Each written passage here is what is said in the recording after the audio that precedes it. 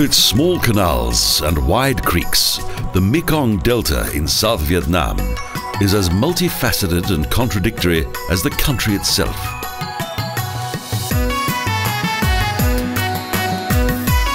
Covering 39,000 square kilometres, the Mekong River Delta is not only Vietnam's lifeline, but also the third largest delta in the world, after those of the Amazon and Brahmaputra.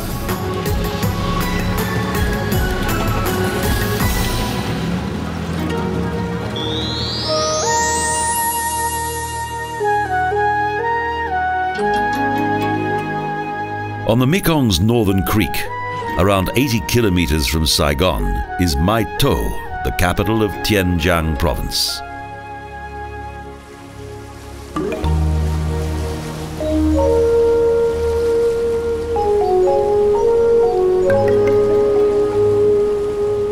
My Tho is one of the Delta's most charming cities, an area with a long and colourful history.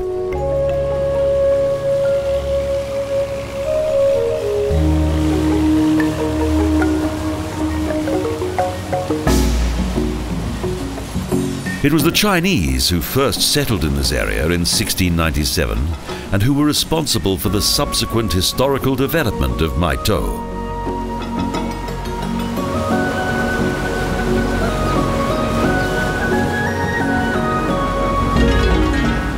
Most of the smaller islands in the Mekong Delta contain fertile soil. Thus, over the years, the delta has developed into an agricultural area.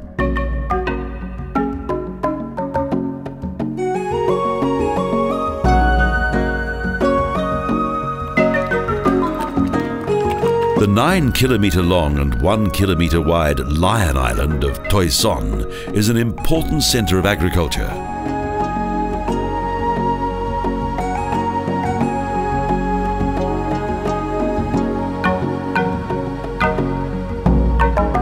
The small islands in the delta are well known for their relaxed and friendly atmosphere.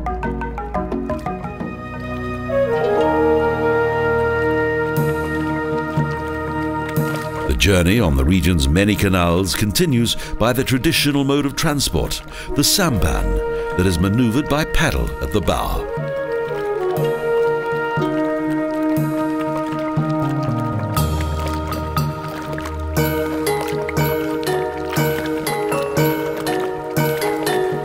It is mostly fruit and vegetables that are grown on Toi Son Island.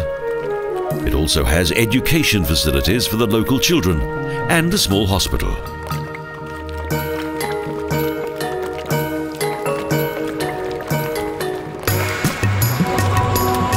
The waves have become noticeably stronger, a clear sign that we're approaching the great Mekong Creek of Tiên Giang and will soon have to transfer to a larger boat.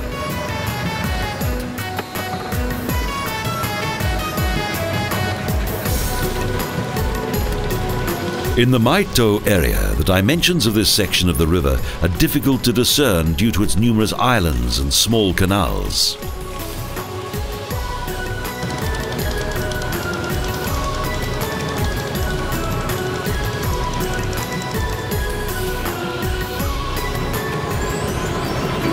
The next island is known for a particularly sweet and popular speciality, as the people here specialize in the production of confectionery that contains cocoa and caramelized sugar.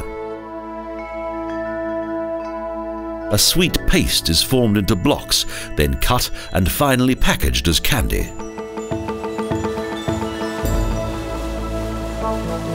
The journey continues through small canals and past the coconut trees that provide the basic material for the popular confectionery that's produced here.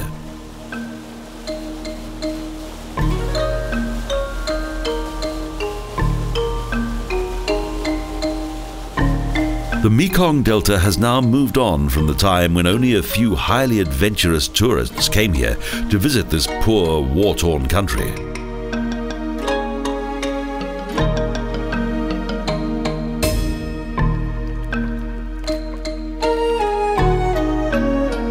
In recent years, this socialist country has begun to open its doors to tourists from all over the world.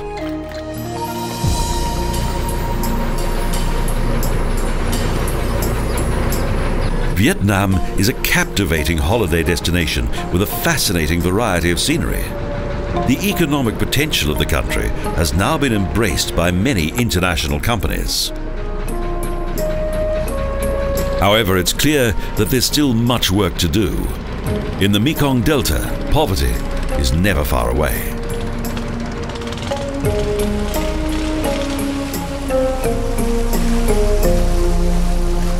The idyllic canals mask the hardships suffered by the local population. Here, the natural world takes over.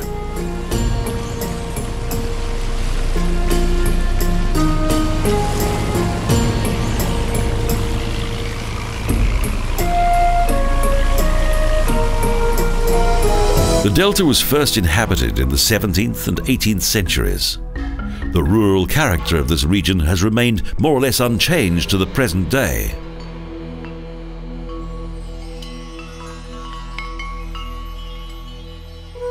Endless rice fields highlight the economic importance of the delta.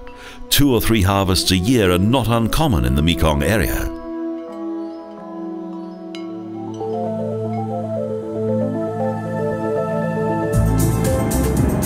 Life on the streets of Vietnam is far more hectic and noisy than that on the water. Even in the small cities of the delta, there's a large amount of traffic.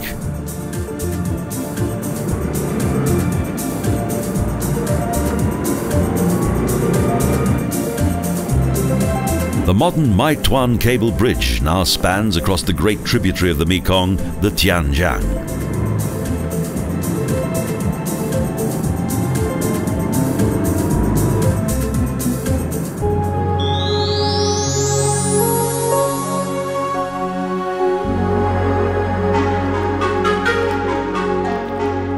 Vinh Long, a city with around 50,000 inhabitants, offers a large variety of boat trips as the Song Hau Giang flows from here into the Tian Giang. Another popular attraction is a small park on the Vinh Long waterfront.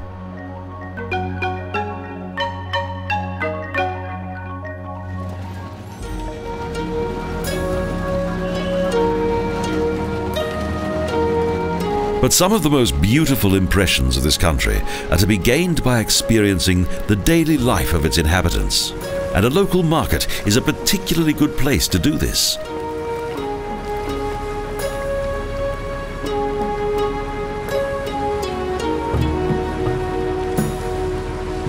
The journey continues by boat to Vinh Long, the capital of the province and the center of the Mekong Delta.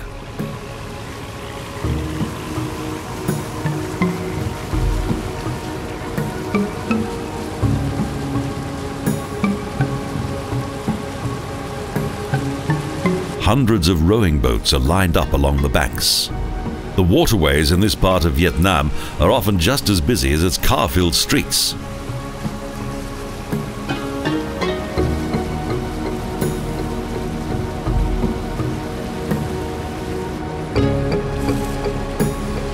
The main reason for the large volume of traffic on the river is Vinh Long's busy market that's also located on the water.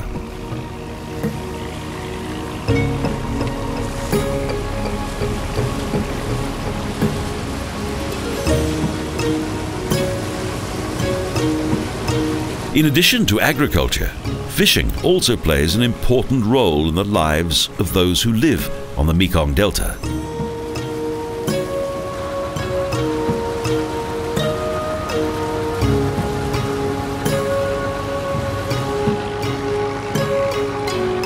Most of the excursion boats that leave from Vinh Long head for the same destination, the lush vegetation of the idyllic river island of An Binh.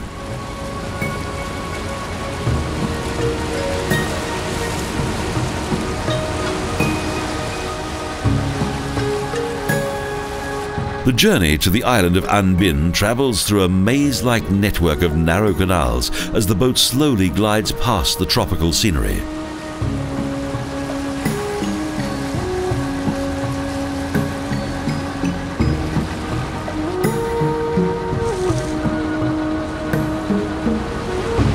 During the journey through the Mekong Delta, an increasing number of menacing clouds begins to gather above. we're in for a thunderstorm.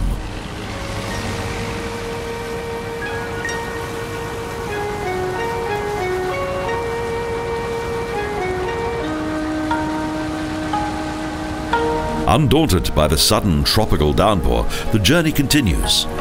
Such rainfall is common in this region.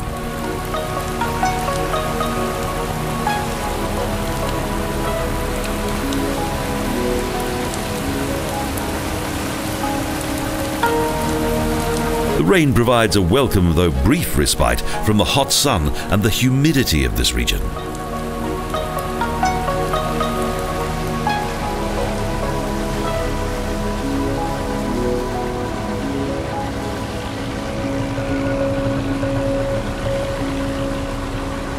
The thunderstorm ends almost as soon as it has begun, and the journey continues deeper into the forest regions of the delta.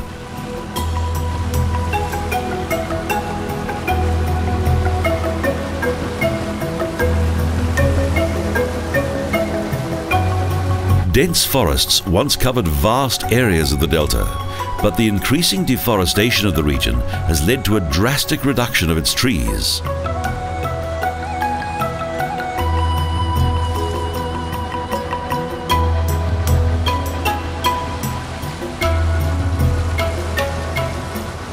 The Vietnam War also made its mark in the vegetation, especially due to the use of chemical weapons such as napalm.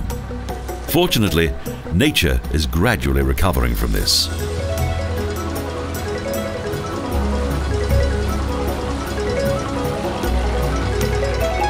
With its many canals, the enchanting river scenery of the Mekong has become a fascinating destination for nature lovers from all over the world.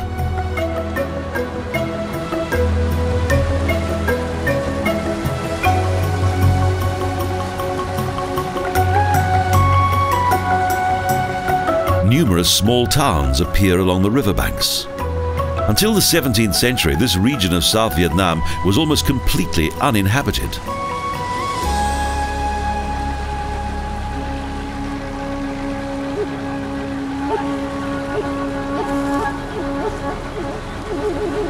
The peaceful rural atmosphere of this area belies its bloody past that, even prior to the Vietnam War, was a constant struggle for survival.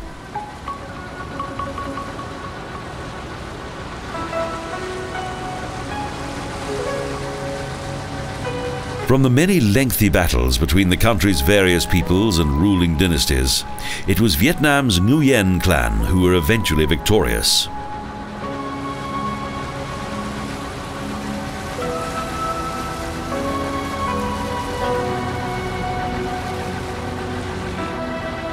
But shortly after this, it was the French colonialists who took control. This old Catholic church dates back to that time.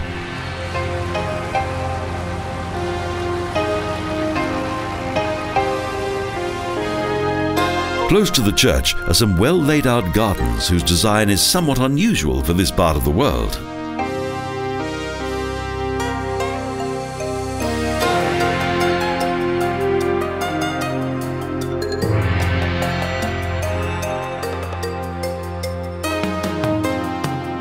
Colonial times not only introduced churches to this land, the thriving plantations of today were also created at that time.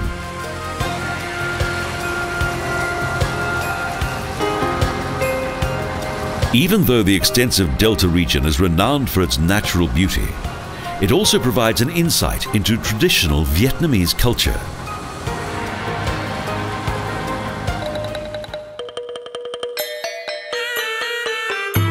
This elegant old colonial building, whose proud facade is a reminder of the former wealth of its former colonial rulers, is a good place to start.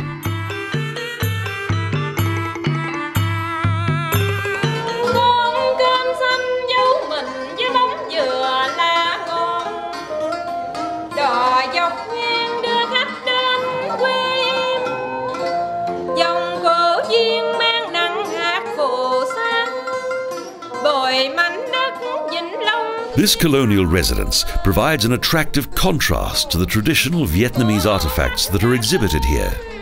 Vietnamese music developed as a result of both Indian and Chinese influences.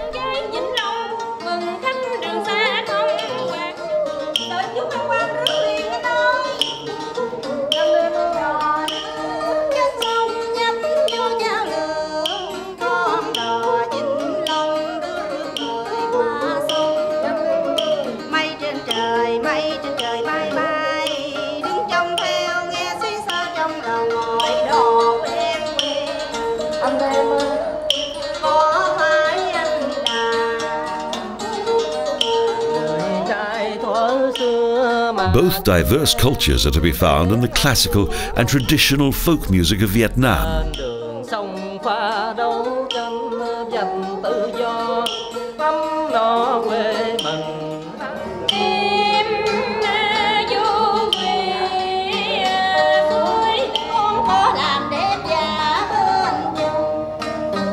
The country's traditional theatrical music and music of the royal court are part of Vietnam's rich cultural heritage. Thus, institutions such as this assure their future survival.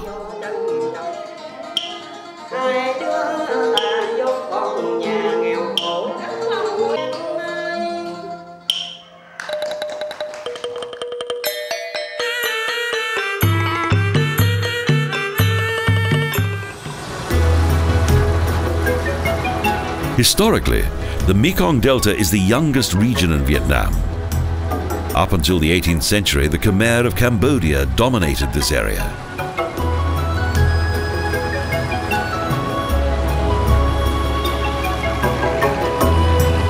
The exact size of the canals in the delta is not known, but it's estimated that they have a total length of 5,000 kilometres.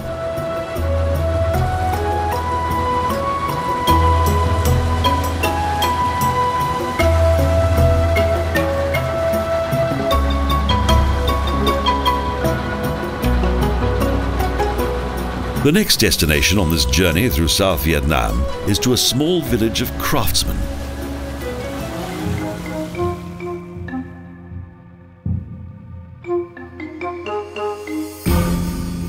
The inhabitants of the village specialize in the traditional manufacture of tiles. Each aspect of the work is on display, including the casting of the colored mosaics and the burning of the tiles.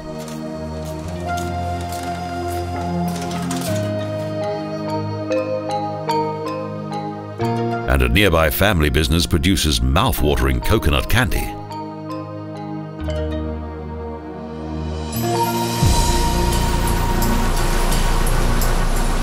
Today, around 22 million people live in Nam Bo in South Vietnam, of which the huge Mekong Delta is at the very heart.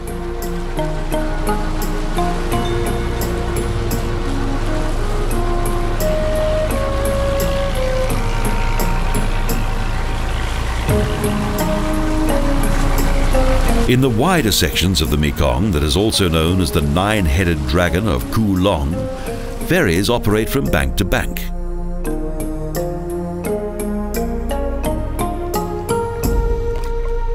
The larger ferries cross the Song Hau Giang, the lower river, the most southern creek of the Mekong, whose source is in Tibet, some 4,000 kilometers distant.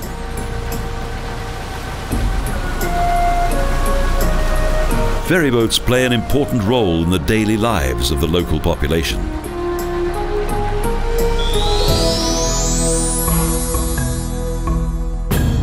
The largest and most economically important city in the Delta region is My Tho, that has a population of around 250,000.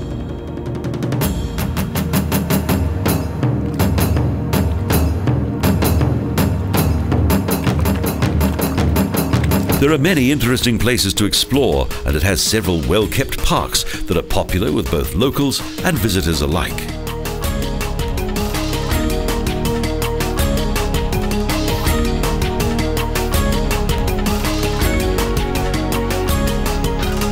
There's a large statue of the famous revolutionary and statesman Ho Chi Minh, the founder of the independent and communist Vietnam.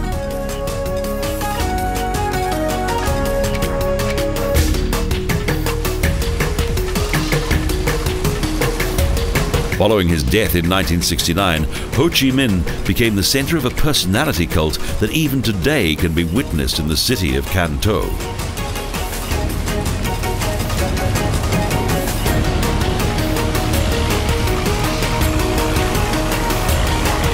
Even though it is mostly smaller boats that populate the Basak River, larger ships that weigh up to 5,000 tons also anchor here.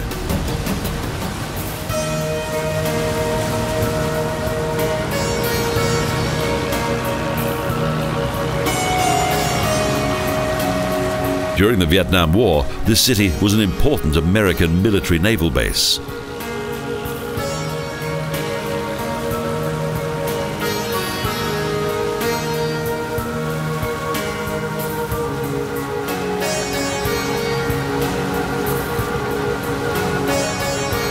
The city is dominated by the river. Over the years, My Tho has gradually developed into the unofficial capital of the delta.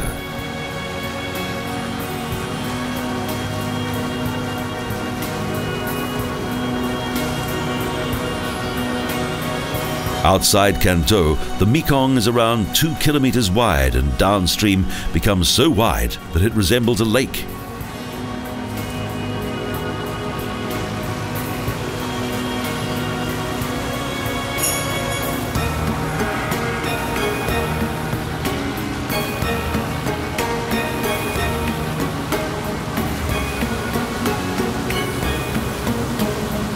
Due to its convenient location as the junction of several canals, the city is the ideal starting point of several boat trips.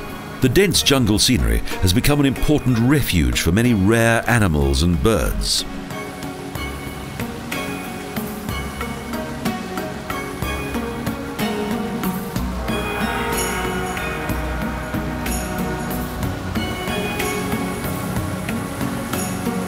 Boats travel past numerous picturesque villages.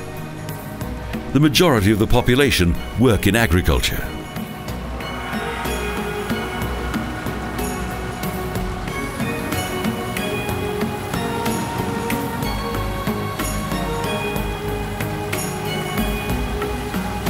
In addition to corn, coconut and fruit plantations, the mouth of the delta is responsible for almost 50% of Vietnam's rice production.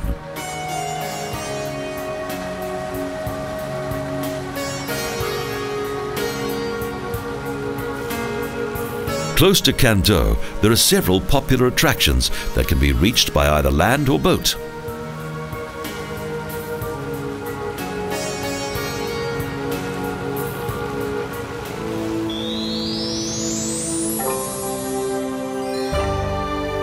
One of the most popular and famous of these is the town of Phung Hiep, located 30 kilometres southeast of My Tho.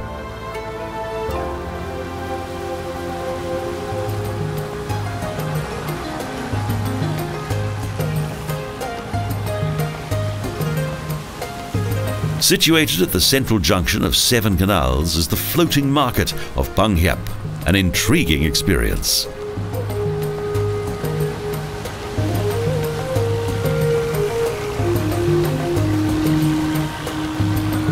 The colourful antics of the various market traders are particularly fascinating.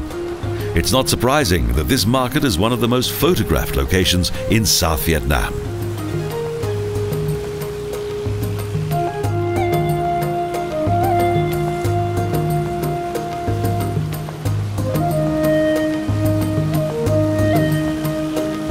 In search of hungry customers, tiny floating restaurants make their way between the various busy market traders.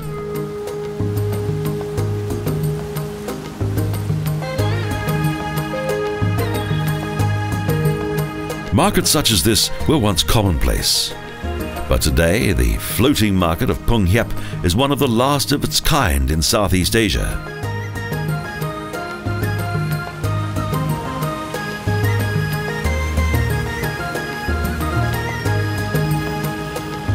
Thus, a trip to Phung Hiep is a must for one and all, as tourism is vital to the future survival of this amazing market.